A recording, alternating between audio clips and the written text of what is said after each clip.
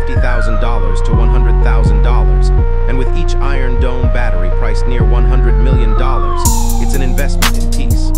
Israel doesn't wait for destruction, it prevents it in midair. The radar, command systems, and multiple launchers all work in perfect sync like a well-rehearsed orchestra. Today, over 10 batteries stand guard across Israel, around cities, power stations, and air bases.